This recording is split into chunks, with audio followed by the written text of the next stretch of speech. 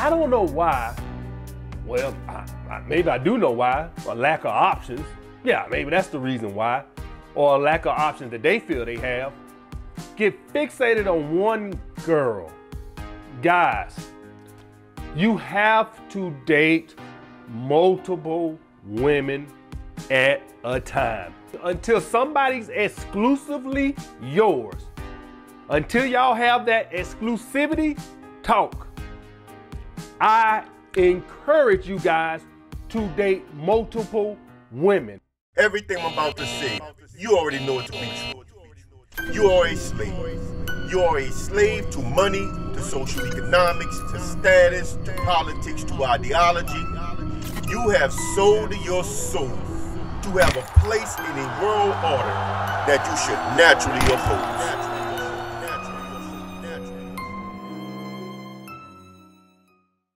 He said something that I've been saying on this channel since I started the channel, that none of these guys have ever said. In fact, if you look at my channel, you're gonna see I did a video early on, like my 4th, 5th video, talking about polygyny. I talked about options. I'm talking about never let a woman have exclusive access to you.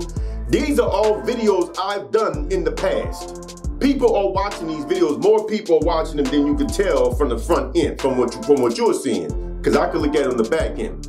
These people are looking at my videos, people, because these brothers have never talked about not being exclusive, right? Or dating multiple women, how a woman don't owe you anything, how she can do whatever she want to do, she don't owe you anything. That's never been their perspective. They've always been like she owes you something from the day y'all meet. She's supposed to just be a certain way with you off top. That's always been their rhetoric. Now it's the realization that, hey man, until y'all have this exclusivity talk, she can date and sleep with as many guys as she want to, and you should do the same. He's sounding like me, but that's not how that go. That's not how that go. The thing is, there is no exclusivity at all. There's no need to have the exclusivity talk, because exclusivity is given. I can tell you that I'm not going to sleep with no other woman all I want to, and I can bang 1,000 women. The mouth can say anything, but what you give a person is what you give to that person. There is no need to have this talk. If a man meets a woman and he decides, this is it for me, I don't want to deal with no other woman, I'm just going to deal with this woman, that is his right. That don't mean the woman has to reciprocate that. And vice versa. If a woman meets a man and she said, okay, I'm gonna roll with this dude, I don't want to mess with no other dudes, it's just gonna be me, this dude is my man, this is it for me. That's fine. But that man don't have to reciprocate that. You see, there is no exclusivity other than what's given. There is no need to have that talk, because the talk don't mean nothing. The marriage license don't mean nothing. The vows don't mean nothing. The fear of divorce court don't mean nothing. None of this stuff means anything, because the truth of the matter is we are going to do what we feel like doing from within. So when you're an elevated man and you really understand, that there is no such thing as an exclusivity talk. There is just exclusivity given. That's it. And when you got to look at it from the other end, the person that you're giving this to doesn't have to give you the same. We are never going to be giving the same in a relationship. I already talked about that too. No two people are going to feel exactly the same about each other. And again, this coming from a dude who loves his wife. I love the way my wife look. I mean, my wife in her 60s, man, she had on jeans yesterday, man, looking fine as hell, you know what I'm saying? I'm looking at that, man, this old girl got a body, you know what I'm saying? You know what I mean? I look at my wife right now, I'll be like, man, if she wasn't my wife, I'll shoot her on her, you know what I'm saying? I'll go at her like, hey, babe, what's your name? You know what I'm saying? I mean, my wife looks good. So you talking about a dude that actually is satisfied and content with his wife. She's my best friend. She's my companion. She's my love, you know what I'm saying? I mean, I love my wife, you know what I'm saying? But I can guarantee if there was some way to measure this, it still won't be the same, because me and her approach things differently. She's really She's really submissive, you know, passive type woman. I'm more of an aggressive, you know what I'm saying, type dude, you know what I'm saying. I'm not highly emotional. I don't do a lot of expressions of things, you know. I don't be all hugging up, you know. I'm not that kind of dude, you know what I'm saying. So I express things differently. But so if you had to measure it, I'm sure it would look like, you know, it's not the same because we don't approach the relationship the same. No two people is going to approach the relationship the same. And until that love for each other grows over time, listen, it's going to balance out, but it takes years to balance out. For the first 10 years, one of them is going to be actually holding that relationship together more than the other. That's just the fact of the matter. So once you start talking about exclusivity, that is a myth. That is given. It's not a talk. See, that's your alpha male strategy. He's wrong. It's not a talk, right? It's not a vow. It's not a license. It's not a promise. It's none of that. Because none of that matters. Exclusivity is given to the other person. It can't be demanded by a person. It is given to a person.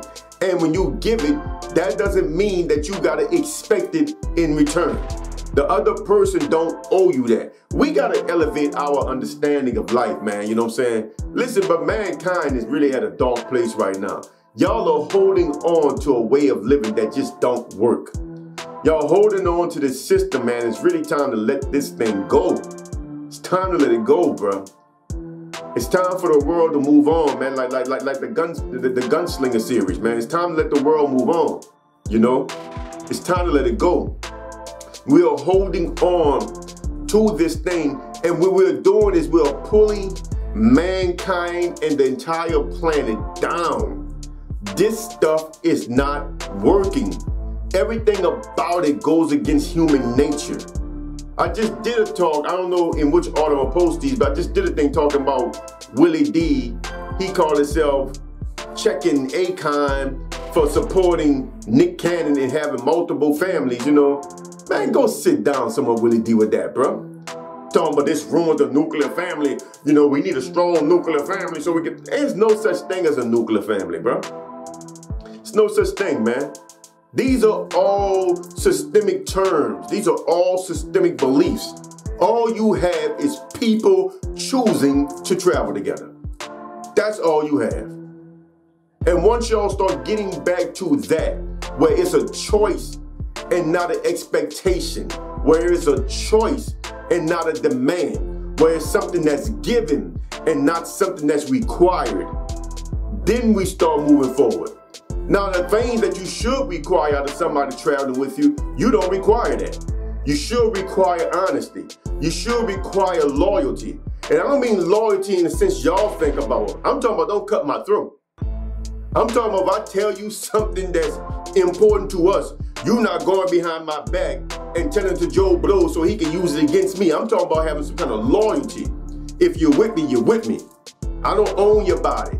I don't, you know, I need your mind. I need your soul, your spirit. I don't need your body. Your body is yours. I just seen Michael Jai White. He said, man, your body is the only thing you actually own. So that means you don't own a woman's body. But she can give you her mind. She can give you her soul. She can give you her spirit. Y'all can intertwine these together. Y'all can merge these. But the body can't be merged. That's hers. What y'all want is control over women's body. And that's a problem. What women want when they get married, they want control over man's body. I don't know if they really want to control over man's body because they don't think like, what do they want? They just want possession over you or I don't know.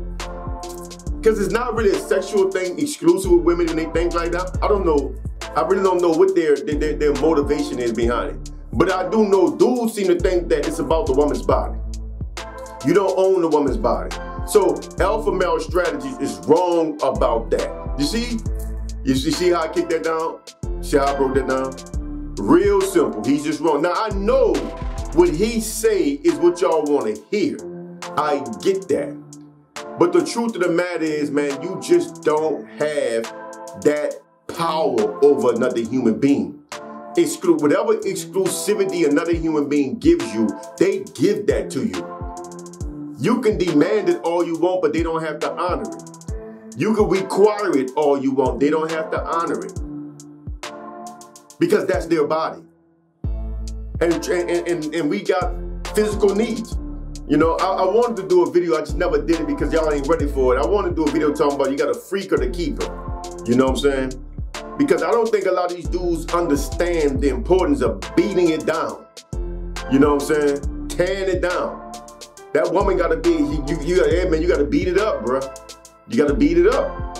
You know what I'm saying? Y'all be playing, man, you know what I'm saying? But there's a reason why so many marriages end up in swingers and sharing, and you know, there's a reason why they go through these stages, because at a certain point, you know, you start looking for something to spark it again. You know, you start looking for that spark, because the spark is gone. I'm not gonna get into that right now. See, that's my point. That's my point. I really want to bring y'all to higher levels of understanding of relationships, but I know y'all just don't, y'all can't hear that right now. We still talking about monogamy. Y'all don't understand. We still talking about traditional marriage. When truth be told, you'll find very few successful marriages that are traditional. Very few of them. Very few successful marriages operate the way y'all think they do. Very few. And I mean, I don't care if they Christian conservatives to hippie liberals.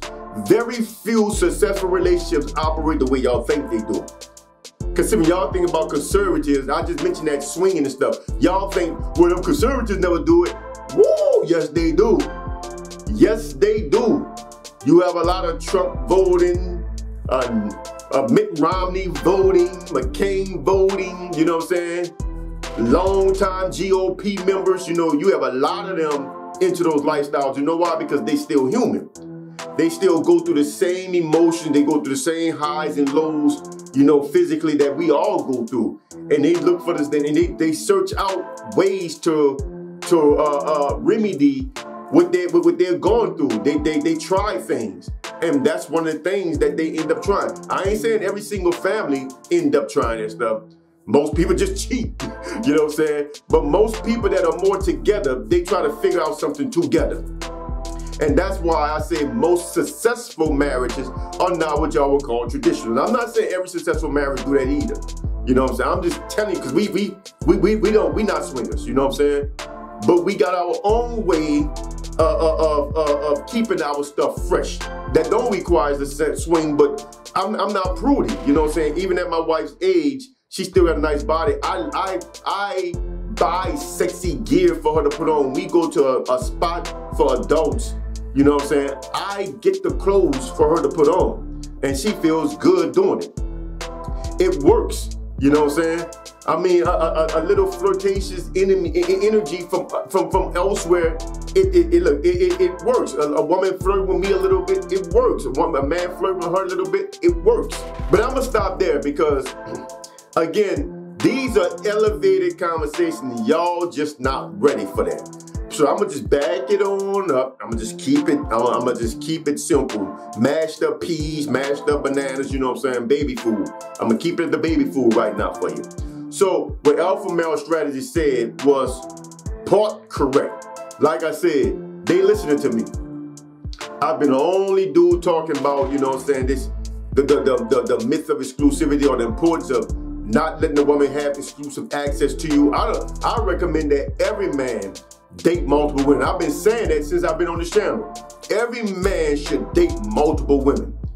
I don't care what that woman give me, how much exclusivity she's giving you. You should have as many women as you can date. You should be dating it.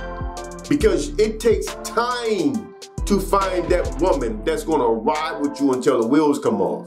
It takes time. Time gotta prove that. Time proves that. I had a polygynous family for 8 years. That's longer than most of y'all single marriages have lasted. Think about that. I had a multiple family marriage. 3 women on the inside. Like I said, depends on the time period. It was 4 total, but as one came in, one went out, right? So we're gonna just say 3. 3 women on the inside and about 4 or 5 on the second level. that were all jockeying to become inside women. So I had 7, 8, 9 women that I was dealing with openly for 8 years.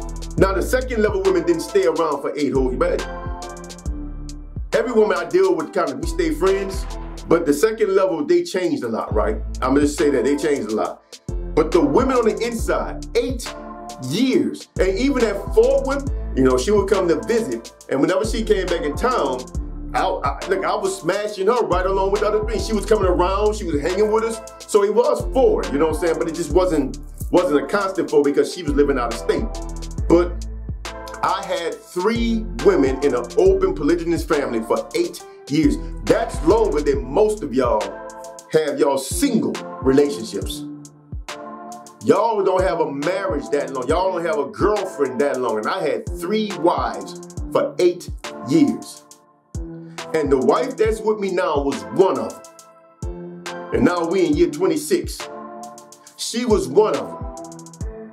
So it takes time for that stuff to work itself out. Suppose, and I always say this here, you know, y'all not hearing me. If I was like alpha male strategy, I'd have took his advice and I'd have had this exclusive talk with one of these other women that's no longer here. I would have never even been able to meet the wife that I have now. Me and this lady would have never met because I would have agreed to monogamy or exclusivity, and I would have been obligated to honor that, and I wouldn't have been able to even meet her, the woman who turned out to be the best thing I've ever met in life. The best person I've ever met. I would have never met her had I listened to his advice. But if you listen to my advice, you'll meet such a woman. I'm telling you, date as many women as you can date. As many as you can date. I don't care who gets mad about it. If they mad, let them walk. You deal with the ones that are there. Because if a woman wants you, she's gonna be with you. Trust me. If she wants you, she's gonna be there. If she wants you based on contingencies and or whatever, you know what I'm saying? You see, it's supposed to be unconditional. If she wants you conditionally, she don't want you. Let her go. You deal with the ones there, because the ones that deal with you unconditionally, they're the ones that's gonna stick with you. Because you are just what they want. And that's it. If you want to then choose between those 2 or 3 somewhere down the line, which one won't be wise, because you should never choose. I mean, if it's been working all that time, you shouldn't choose. But if you decide you want to choose, I want to go monogamous, choose one of them. You know what I'm saying? Although I got 2 that's been rolling tight with me 7, 8, 9 years in. You know what I'm saying? We 10 years in, both of them still rolling. So now let me pick one. If you want to do that, that's on you. I would advise don't even do that. You make it that far, you keep going. Because you never know when you're going to wake up one day and another one decide to leave. But trust me on this one. 9 times out of 10, the last one there is going to be the one that really want to be there. Because the last one there is going to be the one that told herself the whole time, this is where I want to be and I ain't going nowhere. Because that's what my wife says. My wife tells me all the time, like, when we talk about this, she tells me what's going through her head. In her mind, she was like, you know what? This is it for me. I want to be with this man. I like his style. I like everything about him. You know what I'm saying? I'm going to ride this thing out. You know, he was honest about how he lived. He didn't lie. He put the cards up. He gave me a choice. He gave me the option to walk away or deal with it. I chose to deal with it. I'm a grown woman. So I'm going to ride this thing out. And that's what she did. And she's still here. And we don't have an end in sight. I can tell you now, me and this woman going to die together. Because I let a natural process take place. The way alpha male strategies is telling you to do things, that is not a natural process. There's no exclusivity talk, bro. He's wrong about that. You can talk all you want. Talk don't mean nothing. People break their marriage vows. People violate their marriage license. You think they're worrying about talk? You know what I'm saying? Come on, man. Divorce court full of people that promise not to be with nobody else. That promise exclusivity. Full of it. In fact, cheating is so normal that infidelity is not even the main reason for divorce. Y'all don't even know that. It's not even the top 5. Now, I know it depends on which breakdown you see. Some of them lies, like it's a feminist breakdown, they're going to talk about infidelity in there. But if you do real research, you'll find out that infidelity is not even in the top 5. It's not. Boredom, finances, like hard times, boredom, possessive drug problems, a lot of things happen before infidelity becomes an issue, because infidelity by human nature, we all know that that's not that big of a deal. Now I know y'all mad, oh, what you mean not that big of a deal? It's not that big of a deal. You'd be surprised at how many men forgive women for cheating, how many women forgive men for cheating. You will be surprised. You know what I'm saying? Infidelity is not even in the top 5. Not even close. And if you do a percentage, it's way down the line. It's way down the line. It's not even that important. So if infidelity is not even in the top 5, then it tells you that this talk of exclusivity means nothing. Because what are you talking about when you say exclusive? Are you talking about bodies? Or are you talking about mind? See, that needs to be expressed. What we talking about? We traveling together? And we traveling together, there's no need for exclusivity because we doing it together. So the only thing you could be talking about when you have this exclusive talk is body. And your body is the only thing you own. I'm gonna end with this real talk, man. Y'all, one of these days, I'm gonna bring my exes on with my wife. When I get to a point where I can actually do this stuff right, I'm gonna actually do a reunion panel, and I'm gonna have these women in there together with my wife, and we're gonna talk about the things that I told them. One of the things I told the women way back in the days is this: I can't promise you me because I don't own me. My life belongs to Allah. My existence belongs to Allah. I can't promise you me that I'm gonna be yours because I can't give you me.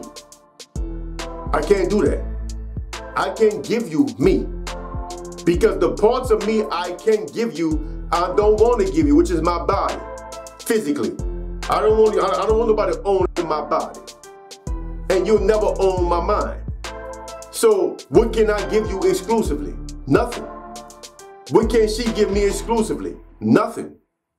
But if we choose to travel together and let our minds become one, there's no exclusivity in that because we traveling together. We one. There's no exclusivity. It's just one now. But the bodies are never going to be one. The physical is never going to be one. And I think you dudes y'all just don't understand it yet. So anyway, alpha male strategy was wrong about that one. The exclusivity talk is a myth. There is no exclusivity talk. That don't work. That don't mean nothing. You know what I'm saying? And a man should date as many women as he wants, and a woman should date as many men as she wants until she reaches that point where she gets the man she wants. When she finds the man she wants, she drops off the other men and pursue her man. That's what she does.